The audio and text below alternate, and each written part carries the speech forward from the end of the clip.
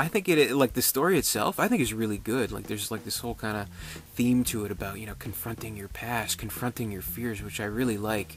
And they kind of put in this whole really interesting idea about this, you know, board game that comes to life basically and fucks shit up. And I think it's a very entertaining movie. The reason why I say it doesn't hold up too well is like mainly because of the effects. Like the monkeys. Let's not talk about the monkeys in Jumanji. They are so bad.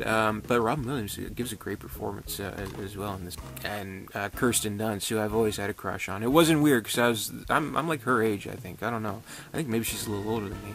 I don't know. Kirsten, call me. Anyway, I think it's a decent movie, except for those monkeys, and in some parts the lion, and in some parts the elephants. But what you'll notice is what holds up extremely well in the movie is the practical effects. Like, you'll see the plants that, you know, like the things come out and like grab you. I think that holds up really, really well because it's a practical effect. It's not CGI, so CGI was still kind of being perfected.